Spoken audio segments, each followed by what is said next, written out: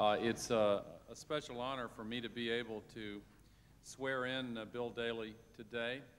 I want to acknowledge the presence of his whole family with Loretta and Bill and Lauren and Maura, and also the distinguished mayor of the great brother John Daley and Mary. Well, the next time I go to Chicago, it's going to be without Russians in tow.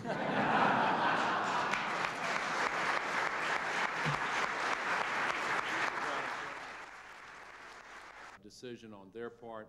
We all feel very, very grateful for the opportunity to work with Bill Daley in the cabinet, with the president, in these critical years that lie just ahead. And he is more important than most people that you will. And that I will well and faithfully. And I will well and faithfully. Discharge the duties of the office. Discharge the duties of the office. That I am about to enter. That I am about to enter. So help me God. So help me God. Congratulations.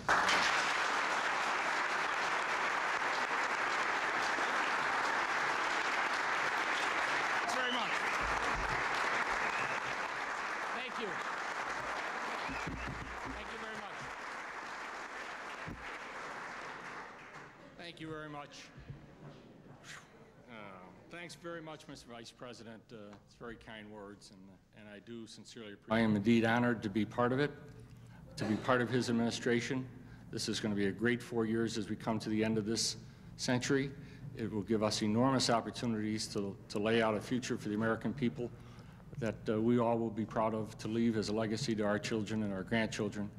And I know at the end of this 4 years, I will be proud to say that I served with President Clinton, Vice President Gore, and the team that he has put together to help the American people. And I really do appreciate each and every